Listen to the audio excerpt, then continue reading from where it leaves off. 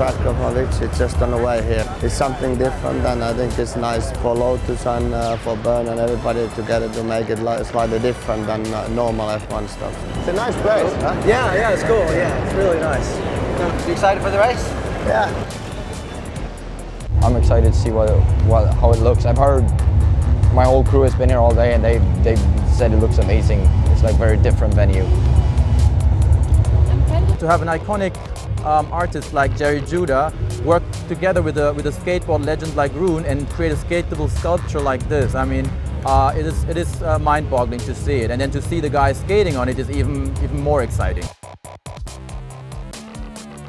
The back it's my work. I painted 6 days with another artist, Desmond. He painted graffiti over train, and I painted the seat rows.